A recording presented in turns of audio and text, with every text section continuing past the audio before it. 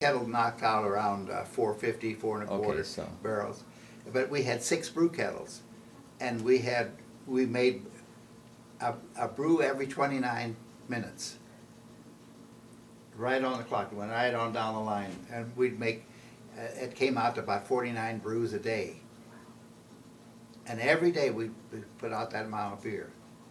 And if we had a interruption here, then we had to make the interruption all the way down on all the brews, because that set you back, see. And you focused on process or quality control, or?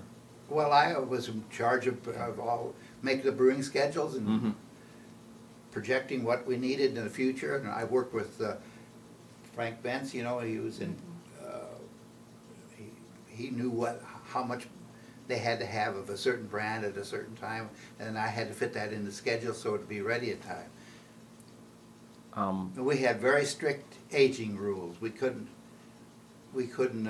like our Andecker had to be 2 months old, and Pabst we could put out in 30 some odd days. I couldn't remember now, but we had strict rules. You had to go to get an act of Congress to cheat 1 day on aging. They were very strict, Pabst was.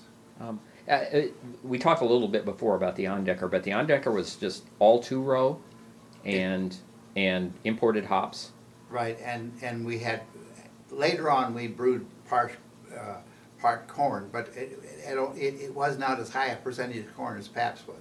It was 20% maybe? Huh? 20% maybe? I think it was 20%.